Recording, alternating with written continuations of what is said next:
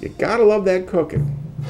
Not only do some foods taste better cooked, but there are many things, including those delicious roots, that we couldn't eat raw. Yes, there's a downside. You have to have a fire, and you really need to gather your food and keep it somewhere safe until you're ready to cook it. And that has caused some real problems, especially for the smaller and weaker among us. But the females are getting around that by cooking and offering their food and other favors to the males for protection. Something inside me wants to say that sounds sexist, but I have no idea what that means. There's a city called Sardis that is most remarkable. It has in it shops that are in the same location every day, where goods can be acquired without the need for trading. How can that be?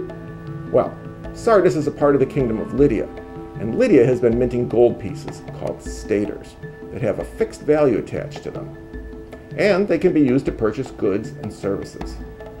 Staters come in different sizes and are worth from 1 sheep or 3 jars of wine up to 1 month's salary for a soldier.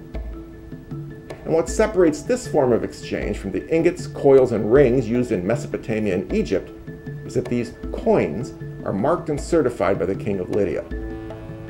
It's a guarantee of value, and it's helped nurture stability and growth. And as these coins have become more accepted, they become more readily available, which lends credence to the new adage that money makes money. There had been many signs this year of impending doom, signs which had miserably frightened the people.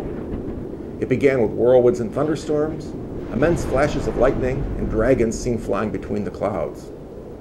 These were followed by the famine, but this too was merely an omen of what was to come.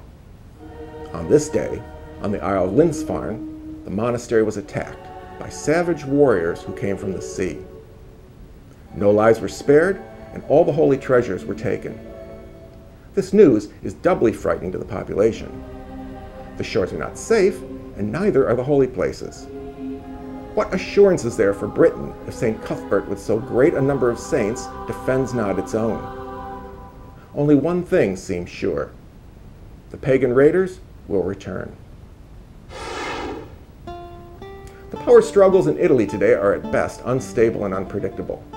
The peninsula, after all, has 5 great powers: Florence, Venice, Milan, Rome, and Naples, as well as a half-dozen smaller players, all involved in plots and intrigues against each other. But as we were reminded last week, these power struggles can also come from within. Florence's ruling brothers, Lorenzo and Giuliano de' Medici, were caught off guard at Easter Sunday Mass at the Cathedral of Santa Maria del Fiore. As the church bells sounded, they were brutally attacked by assassins sent by their banking rivals, the Pazzi family. Unfortunately for the Pazzis, Lorenzo survived, and the populace has rallied behind him, hunting down the conspirators, which include a number of priests. Already, corpses are dangling outside the law courts. The Pazzi name has been banned by decree, and judges are in the process of passing 100 or so more death sentences. And Lorenzo, while he is recuperating, is seeking to commission a fresco that will depict the executions. Planned to cover the facade of the Bargello prison, Lorenzo is said to be considering either Leonardo da Vinci or Botticelli.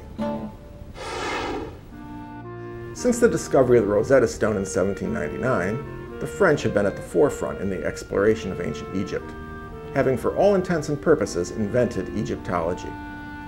But one must not forget that these scientific endeavors were born on the tides of war.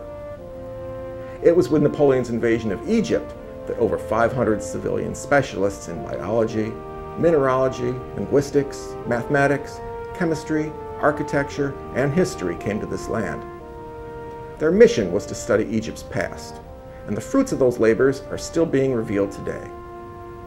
Yes, it's true that the Rosetta Stone is being deciphered by the English, and that irony has not been missed by Napoleon, who keeps abreast of the world from the island of St. Helena, where he remains in exile. About the Egyptian campaign, he says, "The East was where all great men of the world have acquired their celebrity, and he has no regrets on his attempt to follow in their footsteps." As for his brief stay in Egypt, he confirms that yes, he did spend time alone in the king's chamber of the Great Pyramid.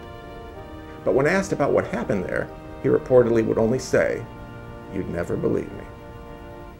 And believe it or not, that wraps up today's look at history's headlines.